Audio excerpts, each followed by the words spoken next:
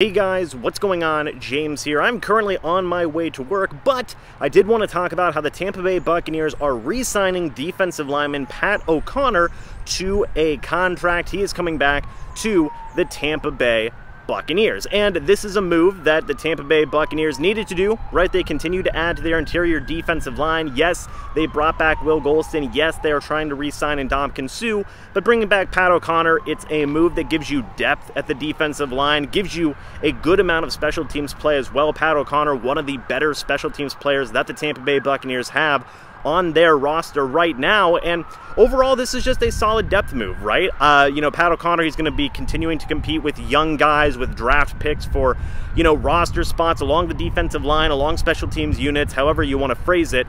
This is going to be a good move for continuity for the Bucs special teams unit, for continuity with the Buccaneers interior defensive line depth, and overall I think it is just a solid, decent move by the Tampa Bay Buccaneers to make to continue to bolster their depth. I know this is a move that a lot of Bucs fans, or a type of move that a lot of Bucs fans have been clamoring for. Hey, why aren't they adding more defensive linemen? They need to build up their depth along the defensive line. What the heck are they doing?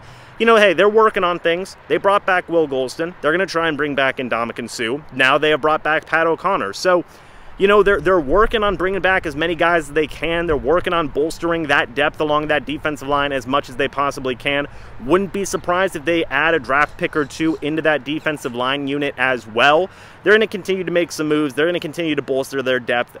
Another move has been made here with Pat O'Connor coming back to the team. Also, special teams unit cannot be, overlooked as well. Pat O'Connor is still a fantastic player on the special teams unit. He, could be a captain on the special teams unit at some point in time if there weren't other guys there like Kevin Minter and, Grant Stewart might eventually be a special teams captain for this team among some other, standouts. Pat O'Connor, I think you throw right into that mix of just standouts on the special teams units, who is able to do a lot of good stuff for this team, both on defense and on special teams as well. And it's just quality depth. So overall, I think that this is a decent signing by the Bucs. They're continuing to bolster their depth, both on special teams and on the defensive line.